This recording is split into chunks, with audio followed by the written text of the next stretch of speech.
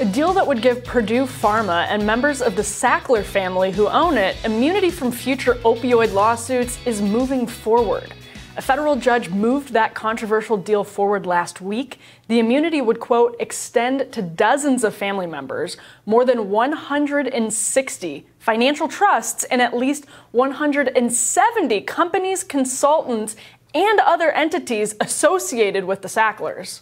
Roger Fisk, Democratic strategist, Obama admin alum, and former senior aide of communication and policy for Senator John Kerry, and Philip Wegman, White House reporter for Real Clear Politics, join us to discuss. Welcome, gentlemen.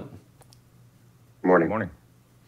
So, how are the Sacklers still free, Roger? It's a moral scandal. It's similar to our last subject in a way in terms of scale. And if I'm here in West Virginia, which I'm sure you and Philip and your viewers know was devastated by the opioid kind of tidal wave that swept across this country, specifically in rural America. There's one town in West Virginia that has about 5,000 residents, and it consumed 1.7 million opioid or OxyContin tablets in a calendar year. Now, there's the moral component, right, which is we've lost this capacity to just call wrong when it's on this scale. If I were to go into someone's home or business and ruin their life and destroy their savings and any number of other things, I would go to jail, whereas this company can go into millions of people's lives and destroy their livelihoods, pumping this stuff proactively into communities in numbers that far outweigh the number of people there. And there's virtually no moral conversation about this at all. And then the last thing is that similar to the immigration debate, what we do is we don't have a moral conversation about the people that hire illegal immigrants. We don't have a moral conversation about the fact that so much of the U.S. economy actually depends on people coming here. We use language like people coming here and taking jobs when it's American bosses that give jobs to illegal immigrants. And that same absence of moral conversation happens here. The fact that these people can walk around in polite society and literally have this blood on their hands says something about all of us, and it's a moral disgrace. Yeah, I couldn't agree with that more. But Philip, let's play devil's advocate for a moment. Is there any benefit to granting immunity in this case? You know, sometimes you can look and say, all right, cost-benefit analysis, we'll get something from this immunity that's worth granting it. In this case, is there an argument for that at all? It doesn't seem like there is.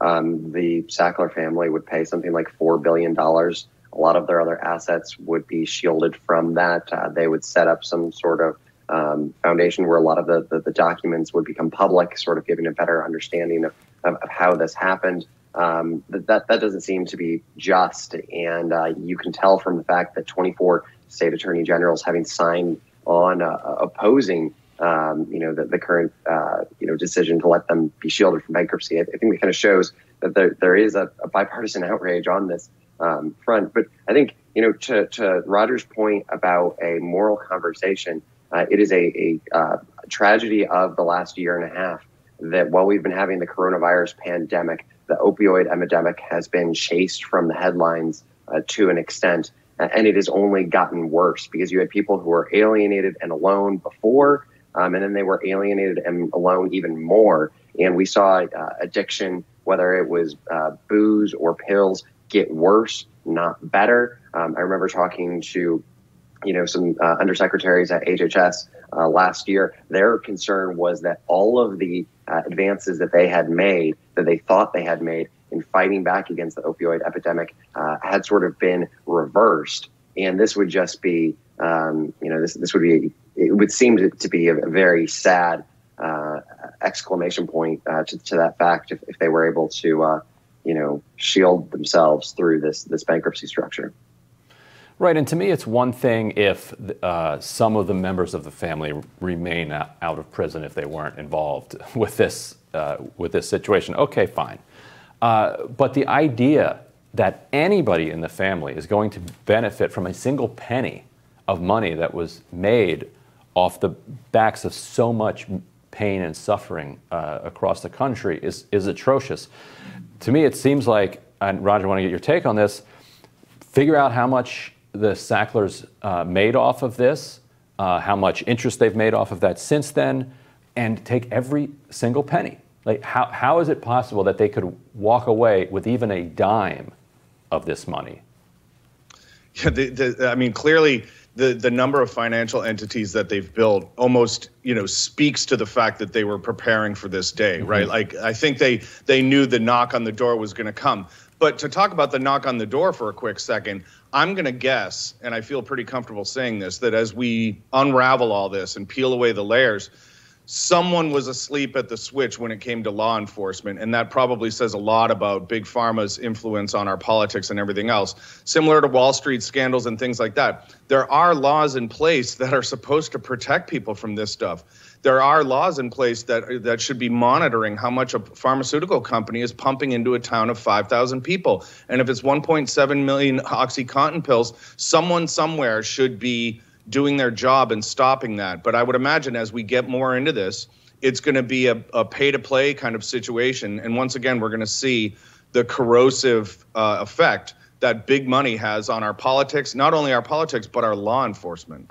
Phil, before we run, I want to play a clip and get you to respond for it. Can we play that clip that we have queued up here?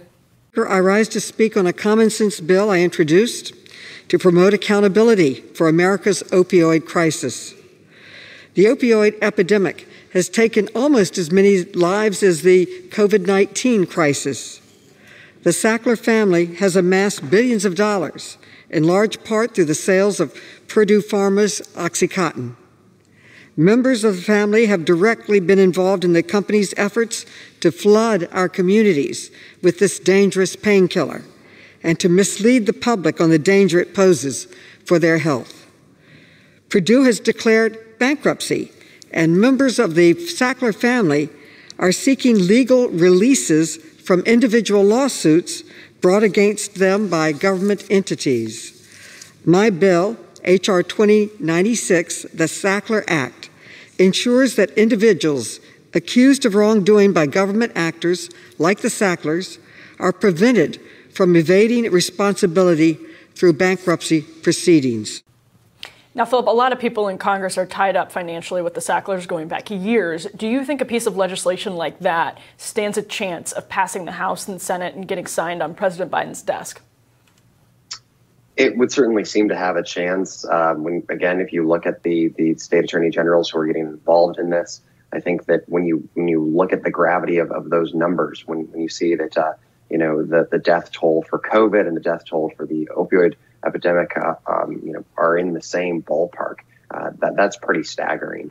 And I think that this is certainly something that one would hope you would get both Republicans and Democrats to take a closer look at and come to an appropriate agreement. We've seen bipartisanship happen already. It's been rare in the last couple of months, but it can happen again. And I certainly hope that Republicans and Democrats take some time off of bickering to maybe govern in the people's interest. Yeah, and what's most amazing to me is that the Sacklers really broke the Washington scandal cycle with this, which is the typical cycle is there's bad behavior, then there are investigations that win Pulitzer Prizes about it, then there are books, then there are documentaries, then the bad behavior is suppressed for a while, and then eventually it may reappear and the whole cycle repeats. They just plowed right through that whole cycle of Pulitzers and documentaries and books and just kept on going, and the DEA was complicit in the whole thing. They're waging a drug war everywhere except on this one issue where it actually matters. Gentlemen, thank you so much for your time this morning. Thank you. Thank you. Next on Rising, New York State Senator Jabari Brisport joins us to discuss his push for single-payer health care in New York, getting close to happening when Rising continues.